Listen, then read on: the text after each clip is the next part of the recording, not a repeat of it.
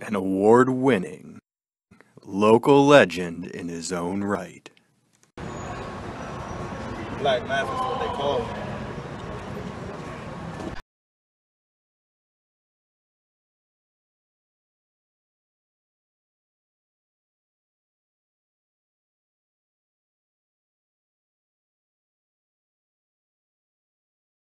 Executing basic mathematical proofs involves two components, an antecedent and a conclusion.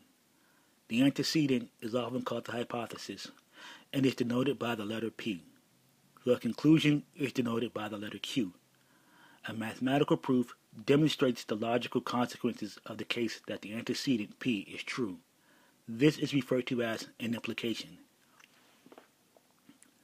An implication P implies Q means that Q is a logical consequence of P being true. A statement P implies a statement Q is expressed as an if-then statement. For example, if P, then Q, or equivalently, P implies Q. This if-then statement means that the statement Q is a logical consequence of the statement P being true. This if-then statement is expressed symbolically as P with an arrow pointed towards Q. This is how mathematics communicates certain truths, by executing proofs. Example, if P is even and Q is even, then P plus Q is even. In this example, the hypothesis P is even and Q is even, and the conclusion Q is P plus Q is even.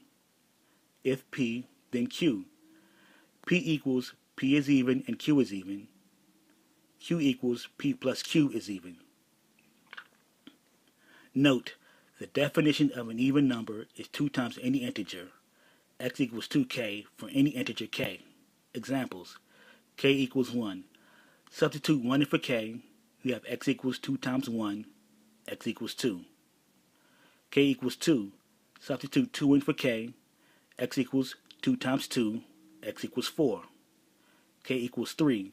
Substitute 3 in for k, x equals 2 times 3, x equals 6. And so on for k equals 4 and k greater than 4.